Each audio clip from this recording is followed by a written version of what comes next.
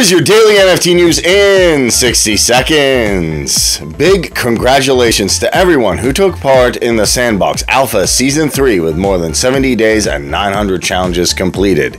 Give yourself a pat on the back. And Hong Kong is issuing NFTs for attendance at a Fintech event. This is an interesting way to allocate NFTs. And Hyperplay and MetaMask are teaming up to dominate desktop gaming.